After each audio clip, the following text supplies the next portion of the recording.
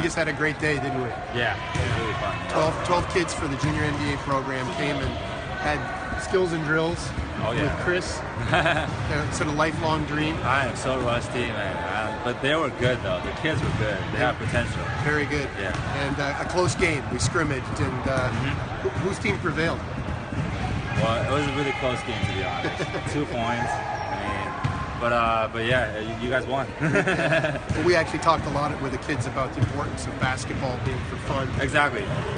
About teamwork, and so we did things like we had fun. We made sure they had to pass the ball 3 times before they took a shot and stuff. And I think they had a good time. Exactly, and that's what basketball is all about. It's not about winning; it's about having fun.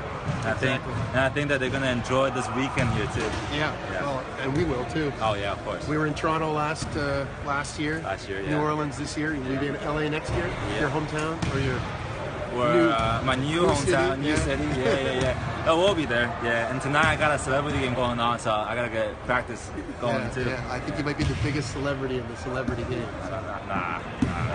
We'll be rooting for you. All right. Well, it was a great time. Excellent. Thank you. Thank you. All right. Thank you.